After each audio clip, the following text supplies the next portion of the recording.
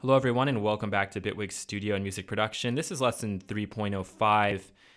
And really up until now, I think everything we've covered has been very logical. Everything has made a lot of sense.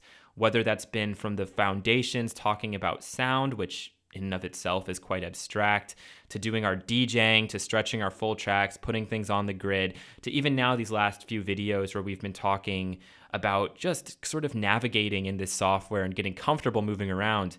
Luckily, we only have to cover this stuff once, and then hopefully you really get a handle on it and you can just dive in and do what you want to do. That's kind of the point of these videos. So in this video, we're going to be talking about audio clips versus audio events and some simple like automation moves you can make inside of audio clips, which is different from automation that happens inside the arranger. Really, this is the point where things go a little ham, they go a little crazy, and honestly, I still don't understand the total logic to everything that we're about to be covering, not only in this video, but in the next few videos as well. A lot of these parameters and functions are what make Bitwig quite unique, but sometimes being so unique can get you into trouble, and I think in a few cases here, you're gonna find that you're scratching your head as to why certain things happen. But let's just go ahead, jump into it, and like always, feel free to leave comments below. So what we have here are all clips, right? And I can take my clip, I can lengthen it out, right, until it gets to be the full length, and then it's gonna start over and it's going to start looping for me. And now if I wanted, I could change this loop length, and you see more and more loops are coming in, and I can pull this out and I can start making additional loops. Whatever, it's all pretty simple. Okay? Now, where this starts to get a little bit more interesting is when I double click on one of these and I bring up the audio editor. All right, you can also access this by clicking the E button. Right now, what we see is pretty much identical, top to bottom. If I zoom this out, if I match it to quarter notes, let's pull this back. This one is currently an adaptive and this one isn't. If I pull this back to quarter notes and then I really kind of zoom out and try to line these guys up, it's pretty much identical. Okay, if I play back from here, I play back from up here, we're gonna see the transport bar moving.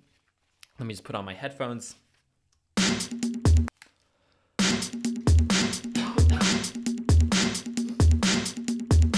All right, we're even looping in there. Now, where this gets kind of interesting is that you have two choices from the editor page. You can either edit in the arranger, which we're doing right now, or we can actually edit the content of individual clips. So let's click on that one for a second. And now you've noticed right away it's changed to 111. And the clip we're actually looking at is this one, I believe, or now it's this one. It's the one that's highlighted. And so I can move between my different clips, but they're all gonna be positioned at that 111 point. So let's work with this one here, okay? And I'm going to make sure that I loop this section. I still have to do that. And now I'm gonna be playing back. In the arranger, you see we have just this little section, but down here, when we're editing the clip, we have the full thing, and that's because we haven't consolidated this out at all. So I'm gonna take this 9 real quick, delete it, go back to my 10, and I could pull this out. Okay, and so it's matching what we have down here in the clip view. If you can see that, hopefully you can. Now, if I wanted to, what I could do is I could take this clip and I could consolidate it, and now we're seeing pretty much the same thing. So if I play back,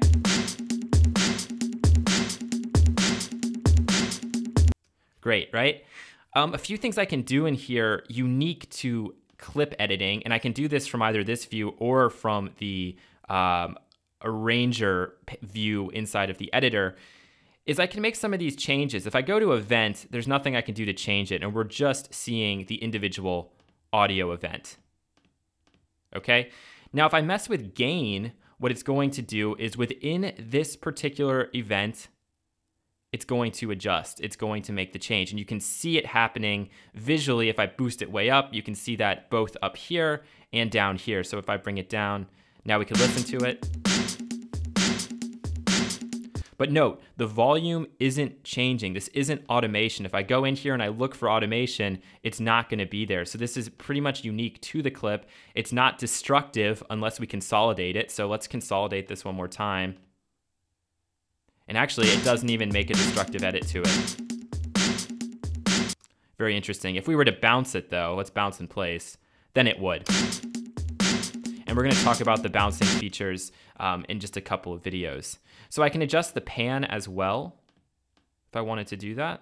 So let's just make a big old sweep here.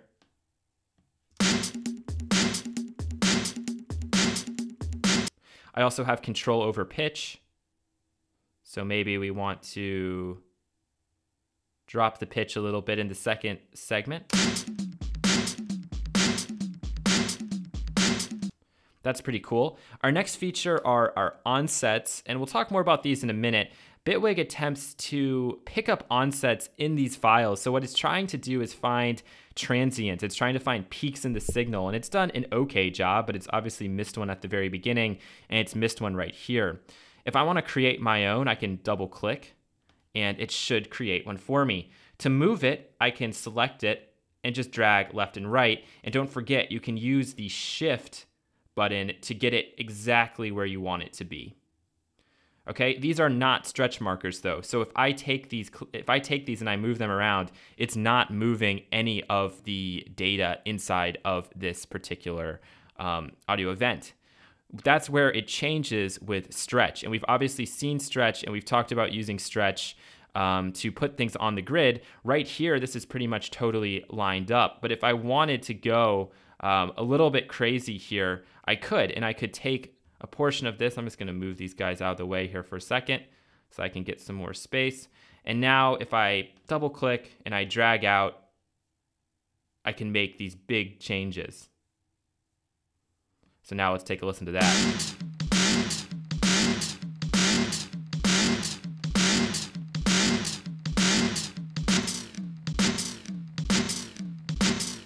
And one of the reasons I'm showing you this is because if we take our clip now and we copy it, we go into our scene launcher, get rid of that, and we paste it, it's going to bring over all of those changes. So if I play it from here, same effect. And now I could shorten the clip and just get it looping right here.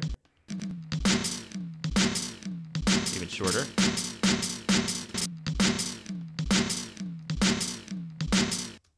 And the big takeaway from this is that this isn't automation, okay? Automation isn't occurring. These are all changes within the clip. We're not gonna see any little blue dots, okay? So even though there's change over time, it's changes we're making to the audio event itself. And so if we copy and paste, it copies and pastes those over, but not as automation, just as data going on inside of the event. So let's go back to our arrangement view here, so I can show you guys some stuff going on. You can see that if we have the gain selected, it doesn't go over time. It stops at the end of each clip that we have. So if I change this one and maybe I want this one to start out quieter and get a little bit louder, and then I want this one to be starting a little louder and then going quieter, we can go back and play that back and listen. Oops, I'm sorry, I have my loop going there.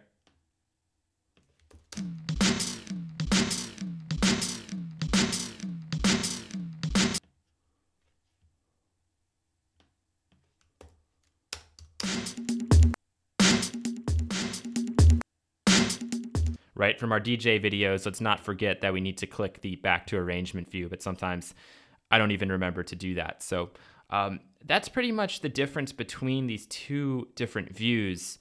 And I hope that makes a little bit of sense to you. This is a very confusing sort of element to Bitwig Studio that you're not going to see in anything else, because these are very unique to clips.